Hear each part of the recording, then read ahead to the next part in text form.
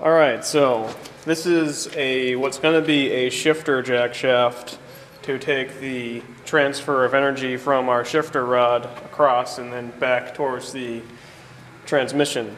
What kind of energy? Kinetic. Alright. So I made this nice little tablet doodler. This is drilled to the right size so it matches our rod end. So I just need to weld it on the end of this jack shaft like so.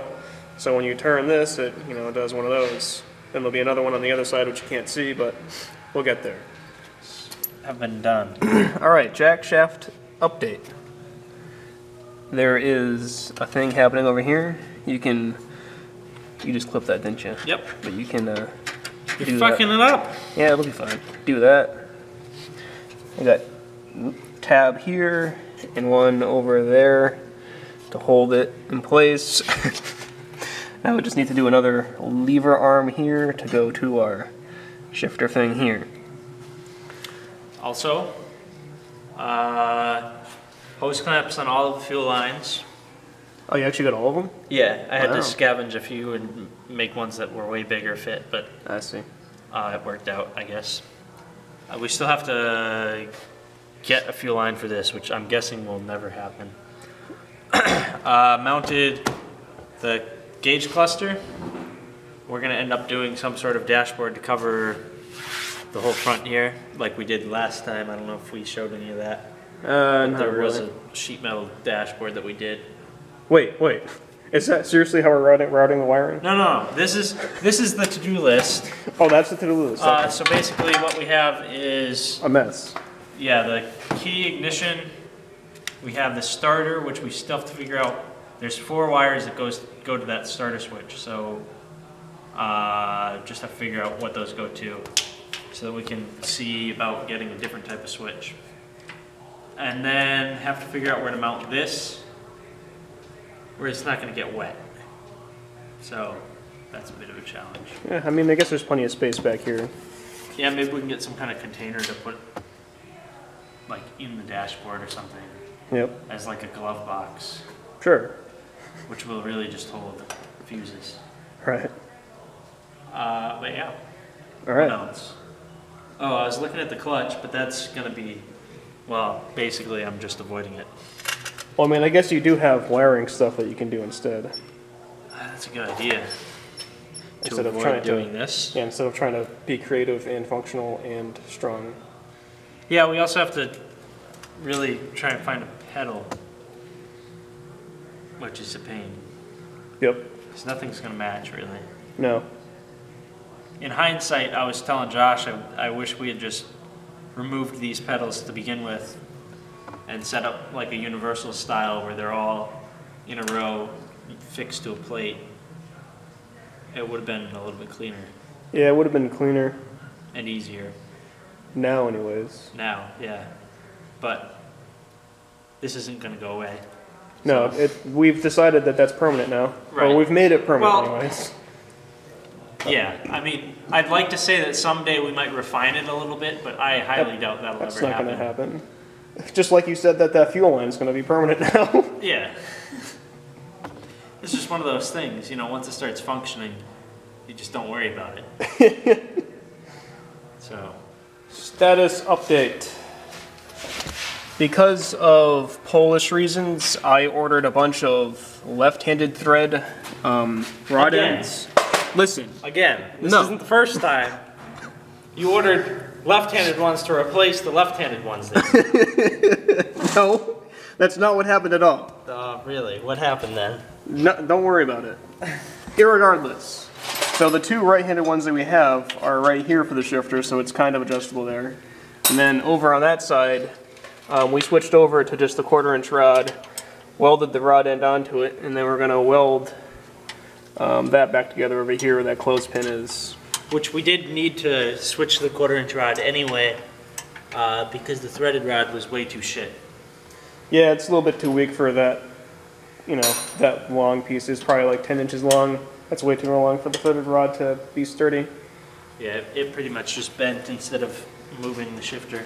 Yep. Currently, Brad is, Dicking around, basically. Yeah, right now his current dicking around is focused on getting the remote brake reservoir working, I guess. I've been wrapping up all the things that Josh left behind. Well, at least you're doing something. All the loose bolts and unfinished. No, you're the one that leaves loose bolts behind. connections. Really? That one's tight that you're undoing now. I was working on that before. Well, yeah, but I'm going to tighten it again. But you are in my way. I need to weld that together right there. Just... you can weld it. All right. I'll move. Okay. So we have a completely connected gear shifting mechanism all the way out to way up there. It functions. It could probably use some refining, but it does function. We can find all the gears with it. So. Yeah.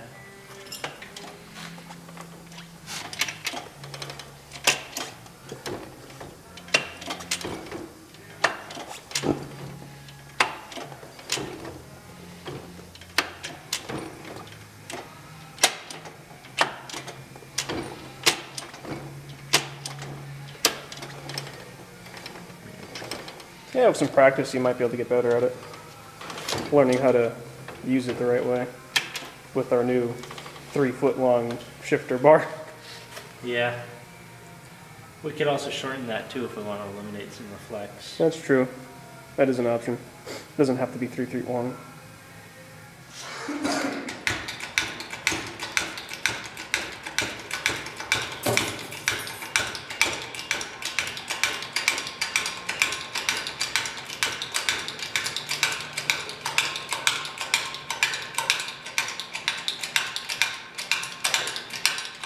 Perfect.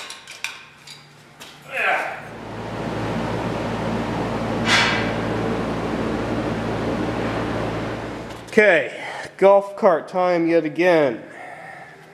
So this bar here, everything from on my shifter from here all the way out there is nice and solid. The only thing that's really failing us, which it's still functional but it's kind of hokey, is the fact that that's so loose down there. So what I'm going to end up doing, oops. What I'm going to end up doing is welding a piece of something flat and skinny to the arm that's on the transmission, go straight out as far as I can, and just mate up with a straight rod straight to it. So I got to find a piece skinny enough and long enough that'll do that, and then I got to probably chop this here, and then I'll butt the rest of the rod to it and put a sleeve on it, make it look professional. No matter what we do, our exhaust is going to end up being pretty interesting. So we've been looking at options and really just avoiding it. We can get a header building kit for headers off of apparently some sort of Chevy GM vehicle that are actually the same size as those outlets there. But we just don't feel like spending the money or really thinking about putting the work into it. This is what it looks like to make decisions. Hey! Fuck you. Alright, I have gotten to a point where my sleeve is in place and that rod is welded together. I have a piece of flat iron that I'm going to use to mount up to that arm right there.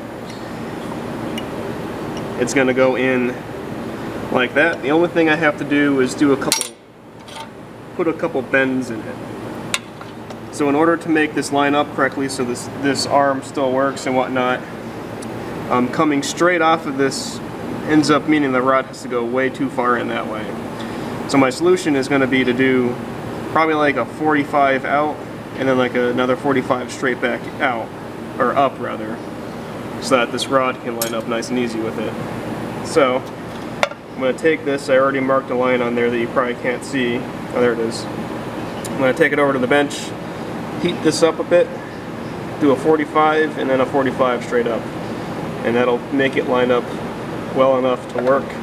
And I'll probably have to undo this notch a bit more, but that's the current plan.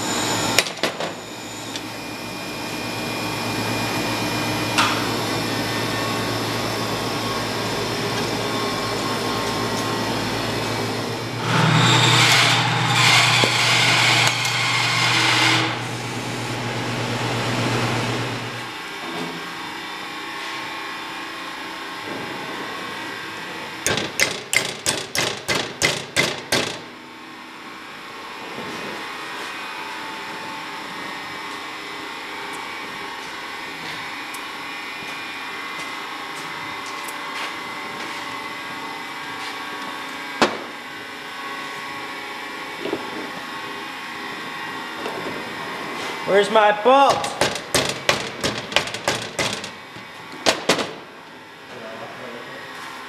Okay, so I have a bend, and my goal is to bend right here, so that goes this way. That's the goal. And just like that, we have a shifting fork. I took in round the top of this off, because that's the side that's going to be facing out. This is going to get attached to the shift fork that's already there.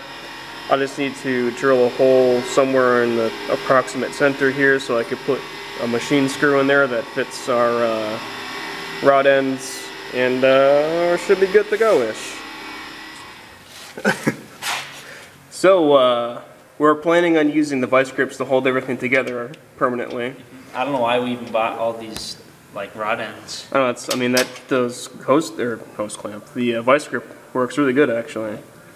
But if you can't tell, our new shifting fork is on there. It welded on there fairly easily. The only thing I have left to do is put the rod end where that vice grip is and tighten everything up, and it should be good to go. What do you think? I think your project is better than mine. You'll be fine. You just have to get through the first part. Ugh. Brad's working on the actual clutch pedal. I've had a bad experience with the drill bit today. Apparently that set him off. Yeah, that pretty much killed the mood for the day. I see. Where's the nut? Right there. There's also a lock washer right there. There, I can say I did something productive today. There we go. You're not even going to tighten it all the way though, are you? Just going to I could. zip it up.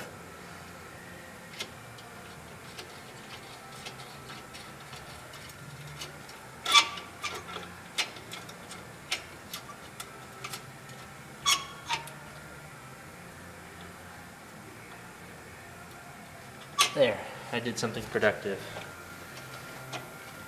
It's still a little bit loose, eh? Yep. I think those are a little bit small, those fasteners.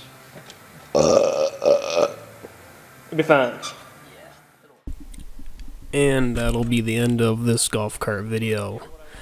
Where we start next time will be with Brad, figuring out how he's going to finish his pedal box idea for the clutch pedal.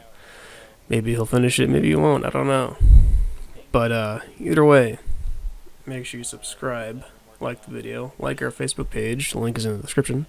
And if you're a returning member, make sure you leave us a comment.